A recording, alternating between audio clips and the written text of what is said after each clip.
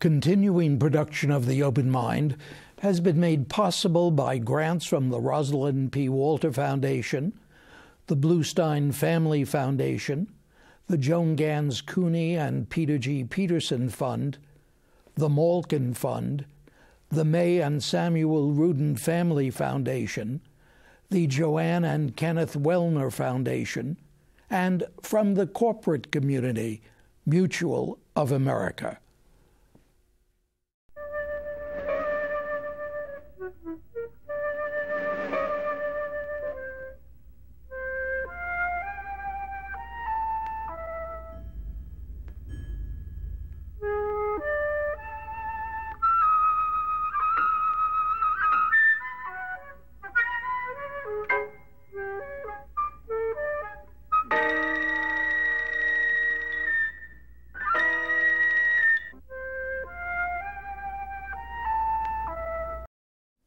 I'm Richard Heffner, your host on The Open Mind, and though she has studied long and written much about the real value of teaching our children art, indeed the creative arts generally, it was in late 2007 that my guest today, together with a colleague, Lois Hetland, wrote a piece for the Boston Globe that perhaps put the matter most squarely before us.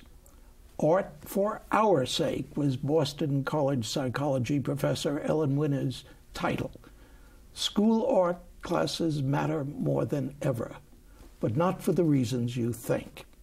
And at a time, at least pre-Obama, when so many of us have bemoaned the fact that seemingly everywhere economically hard-pressed schools are further and further limiting the exposure our children and my grandchildren receive to the arts, music, drawing, dance, the fine arts. I want first to ask my Radcliffe BA, Harvard PhD guest just what that subtitle means. School art classes matter more than ever, but not for the reasons you think. That's a fair question. It's your title.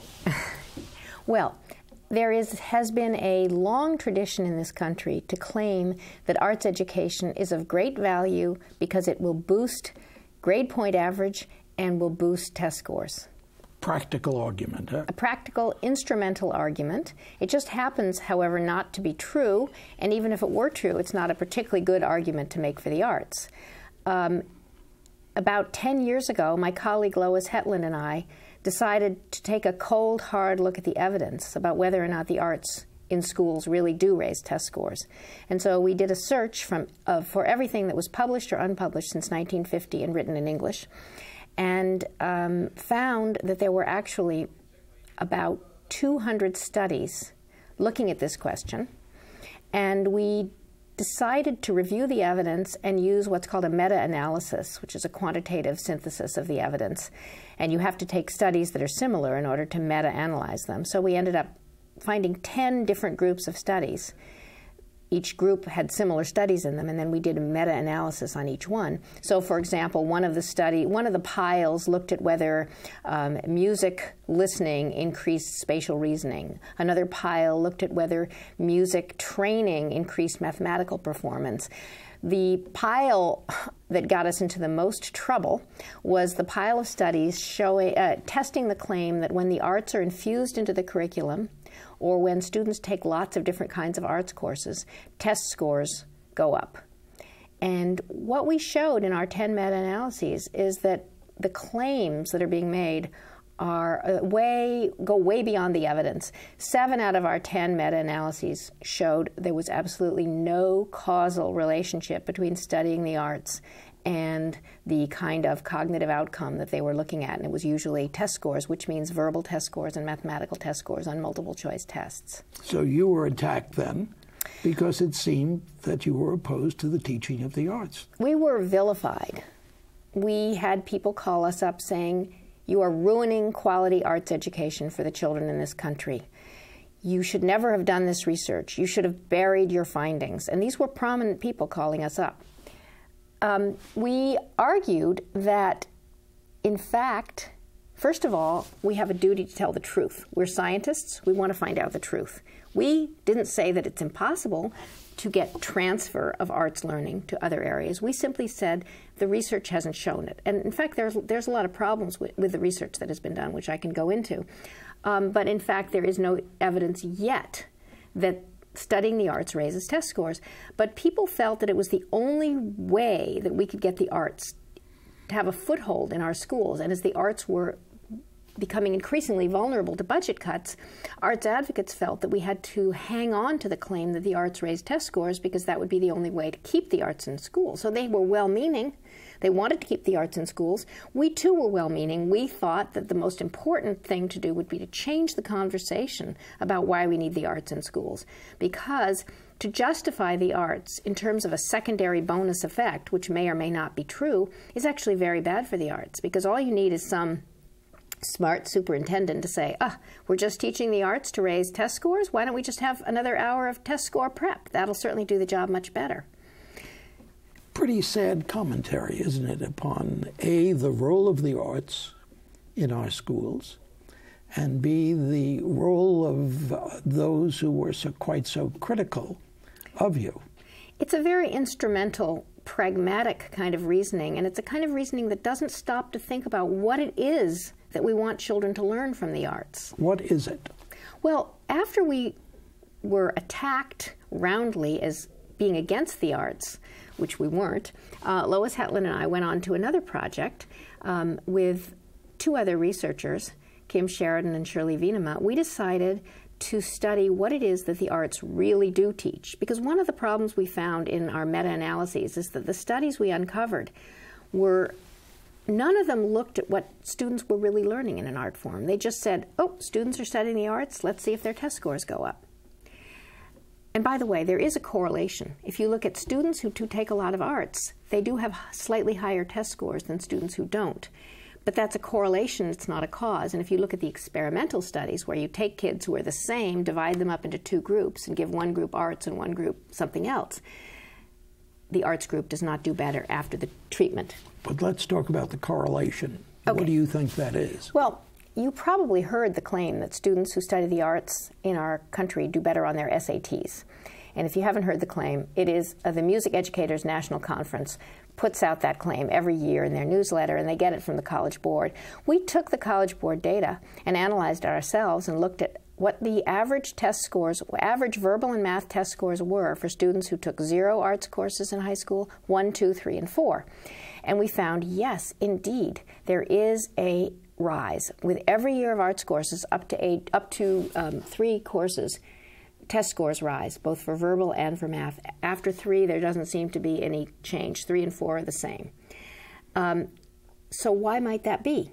First of all, we cannot say that the arts are causing the change, because this was not based on an experimental study. This was simply a correlational analysis. There's all kinds of non-causal reasons. And students who come from families that value the arts and academics may do well in both. Students who have a great deal of drive may be driven to do well in academics as well as in arts. My favorite explanation is a Machiavellian one. What's that?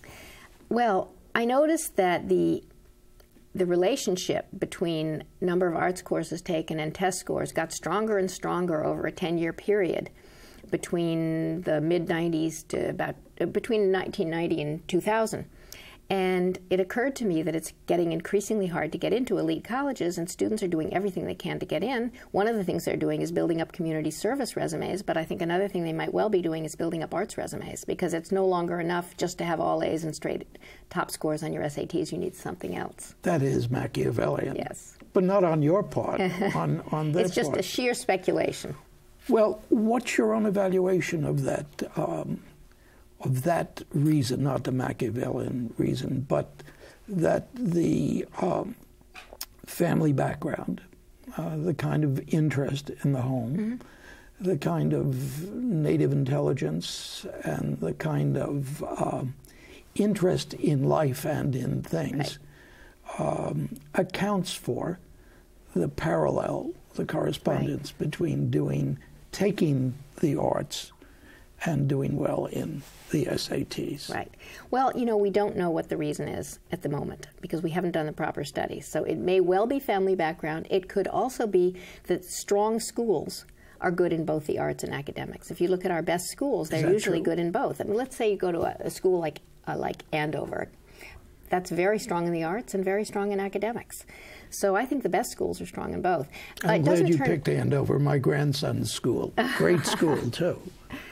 And one of the co-authors of our book, Studio Thinking, The Real Benefits of Visual Arts Education, Shirley Venema, is one of the arts teachers there. You know, they did the same kind of study in the UK and in the Netherlands, and they got very different findings. In the UK, they actually found that the more arts students, the students who were placed into the arts track actually did worse on their comprehensive exams at the end of high school than students who were not in the arts track. And they didn't say, oh, that means that the arts causes academic performance to go down. They had a perfectly plausible explanation for that, which is that in England, students who are struggling academically are often counseled out of the academic track and are counseled into the arts track. We don't do that with our students who are struggling. We give them remedial education, but we don't say you better go into the arts or you better take more arts classes. What do you think about the motivation there, or the understanding of the human mind that leads to that kind of tracking and then saying you can't do academic work, just do the other thing? Yes, I think it's very unfortunate, but to think that, oh, the arts aren't really important, but they are hitting on something, and that is that you can be very strong in the arts and not strong in a traditional academic area. And you can also be very strong in academics and weak in the arts. So I think for students who, one of the reasons that I think arts education is so important, and it's just one, is that there are many students who really are strong in the arts who are not going to go on in academics. And if schools only offer core academic subject matters, those students will never discover their strengths. Discover their strengths. That's the key to it all, isn't it? The multiple strengths. Absolutely. In the Netherlands, they did the same study, and they found simply no relationship at all. So why is it that we find a relationship, England doesn't? England finds a negative relationship, the Netherlands finds no relationship. I think it tells us we better be cautious about assuming that there's a causal relationship. Also, I wanted to point out that the difference in test scores between students who take 3 years of arts and students who take no arts is, it may be about 30 points on average, and that may be worth about 3 multiple choice questions. So it may be statistically significant, but it's probably not educationally significant. Also, Elliot Eisner, a professor of arts education at Stanford, looked at these same data and he said, okay, students who specialize in the arts get higher test scores. Maybe students who specialize in anything get higher test scores. And he looked at students who take 4 years of chemistry or 4 years of physics or 4 years of English AP, and he finds that no matter what, students who specialize do better than students who don't. And in fact, if you specialize in chemistry, you do much better on your SATs than if you specialize in the arts, which is not surprising since the SATs are measuring the kinds of things that you learn in chemistry. Makes a lot of sense. Right. What would you like, funny question, what would you like your studies to result in? Well, you know, we have gone on to do some more work in this area. We spent 2 years looking at what is taught in high-level visual arts classes at the high school level. We videotaped over 38 3-hour-long classes in 2 different schools, and then we spent a year coding what we saw being taught. And our goal there was to say, what are students supposed to learn in our best visual arts classes? And once we figure that out, then we can find out, do they learn it, and does that transfer to another area? I'm actually not opposed at all to the idea of looking for transfer. I don't believe that transfer means the idea that you learn something in the parent domain, say the arts, and that makes you better in some other area, say math. So far we didn't find any evidence for it, but I think one of the reasons is because nobody stopped to think, what are kids actually learning in the art form? And then what kind of plausible transfer might there be? And if you stop to think about it like that, you're not going to say, oh, it must be verbal and math test scores, because that's not the kinds of things that the arts teach. But after spending these 2 years studying these visual arts classes, we came up with a set of habits of mind that we saw teachers trying to instill. And we're now looking at one of those closely to see whether it's learned and whether it transfers. The habits of mind that we saw being taught were learning to see, visual acuity. Students are taught to look and see things they hadn't seen before.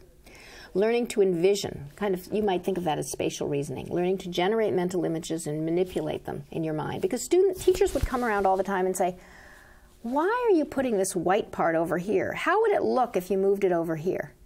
And so the student has to imagine it and mentally manipulate the white part and move it. Or what is the underlying geometry of this picture? Can you see how it's a triangle? So those are the kinds of questions that we saw teachers asking all the time that we thought were promoting spatial reasoning. Well, let me be a devil's advocate here. Okay. Habits of mind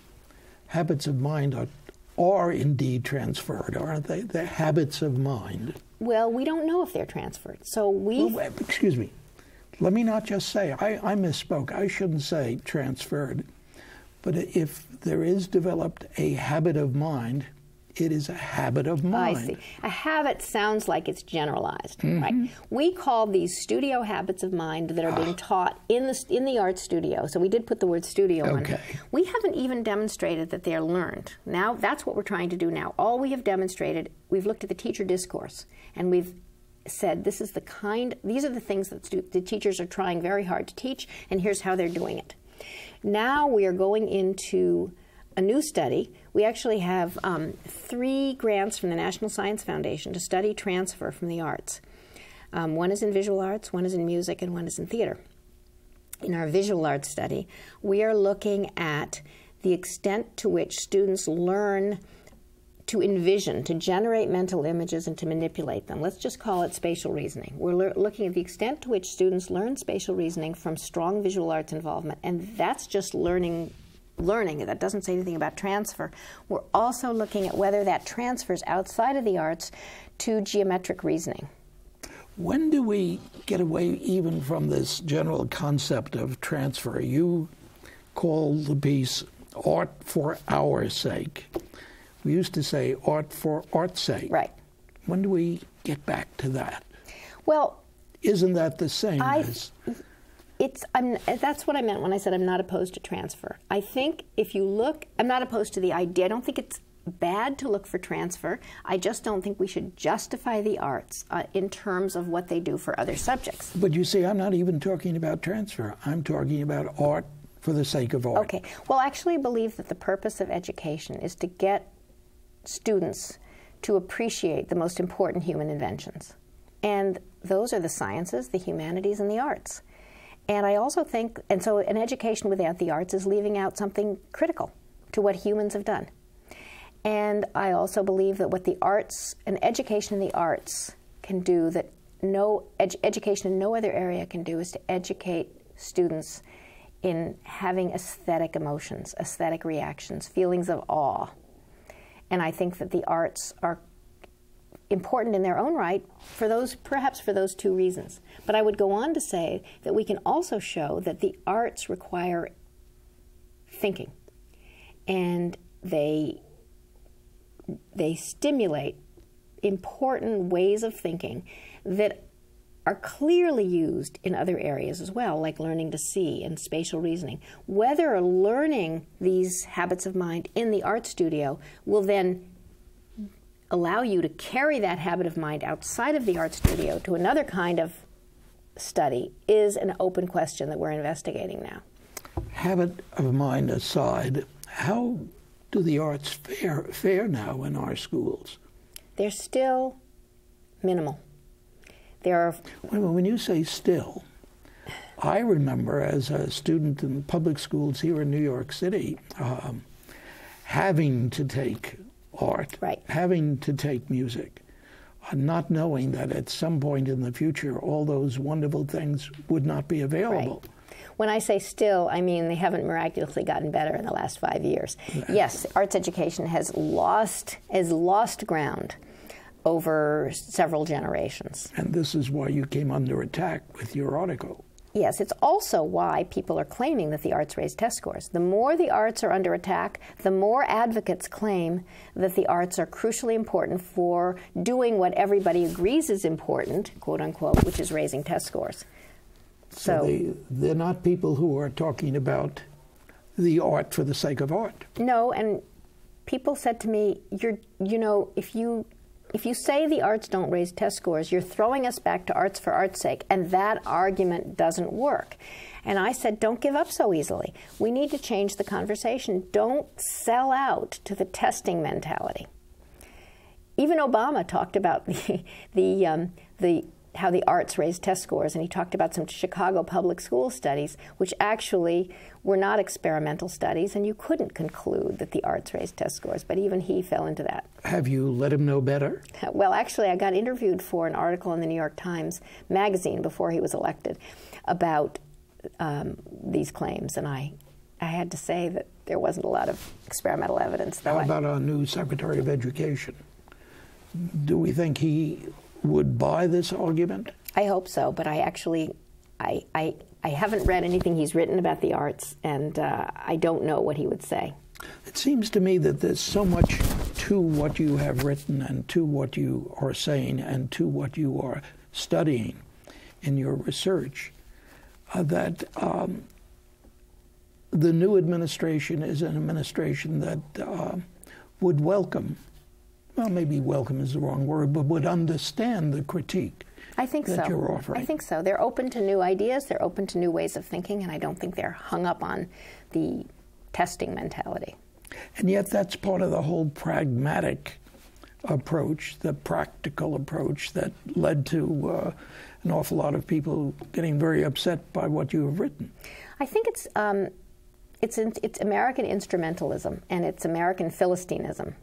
I was at a conference in London about a year ago, and I mentioned this, and people at the conference were very surprised. They said, really, we don't justify the arts this way. But then I started getting emails from them, and they said, you know, we've started looking into this, and we found that the same kind of reasoning is creeping into our schools.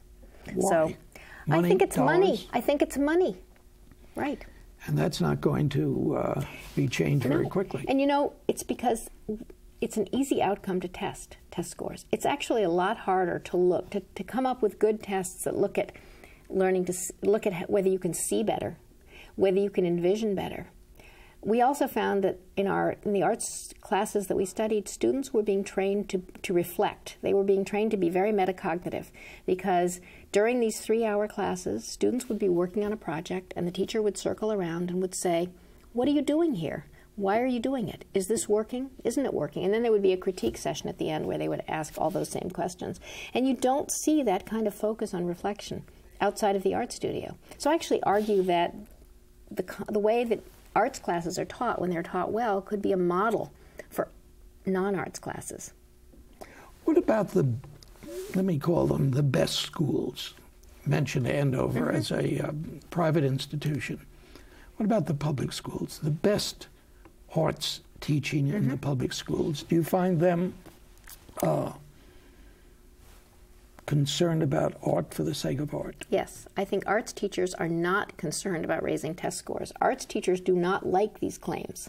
Artists do not like these claims. The only people who like these claims are educational psychologists who have already made their name in saying that the arts raise test scores, and arts advocates who have made their reputation and their funding base in saying that the arts raise test scores. Arts teachers absolutely don't think about what they're doing in terms of raising SAT scores. And there's some wonderful arts teachers. There's some terrible arts teaching going on, and there's some wonderful arts teaching. One of the schools that we studied was the Boston Arts Academy, which is a public pilot school in Boston for Boston public high school kids who want to focus on the arts. And they choose an art form to major in. We studied those majoring in visual arts. We also looked at the Walnut Hill School for the Arts, which is a private residential school. But there was wonderful arts teaching going on in the Boston Arts Academy. And that's a very special school. I'm sure you would also find wonderful arts teaching in many other public schools where students don't go to specialize in the arts. We don't have much time left, but I do want to pursue this about the rest of the country. It sounds as though there is something parochial about these studies. You haven't limited yourself to New England, have you? Well, actually, the Alameda county schools in California have taken up our studio habits of mind framework, and they are using it. Many teachers now are adopting our framework and trying to change the way the arts are taught in the classroom. So, and Lois Hetland has been the person on our team who's been working out there in California. So we just chose 2 schools in New England because we needed local schools. Does this mean that you are really primarily interested in curriculum development? No, I am primarily interested in research. I was interested in this from a scientific question. I was interested in the relationship between thinking in the arts and thinking outside of the arts. I mentioned that I have these 2 other studies going on. We have 3 longitudinal studies, and I'm interested in them really for science, though they have policy implications. One is looking at the effect of music training on the brain. One is looking at the effect of theater training on perspective-taking, theory of mind, and empathy. And the third is looking at the visual arts training and its effect on geometric reasoning. None of them relate to the SATs. None of them relate to the SATs, though geometric reasoning might be the closest, although there's much more focus on algebra than on geometry in the SAT. This whole notion of carryover, of transfer. My saying to my students, though I didn't go to law school, my youngest son did, go to law school, good training. Mm-hmm. And I'm obviously thinking about transfer, movement, of disciplined thinking from one area to another. Is this what your research will be doing? That's not an area that I've looked at, and I probably won't be looking at it, but I think that I certainly heard the claim that training in philosophy and training in law trains the mind, and it will carry over. What will it carry over to? Probably to other areas that are similar, verbal reasoning, the ability to logically analyze an argument. So it's near transfer, not far transfer. Great concept, isn't it? Transfer, a very, very human one. Ellen Winner, thank you so much for joining me today on The Open Mind. Thank you. And thanks, too, to you in the audience. I hope you join us again next time. For transcripts of today's program, please send $4 in check or money order to The Open Mind, P.O. Box 7977, FDR Station, New York, New York 10150. Meanwhile, as an old friend used to say, good night and good luck.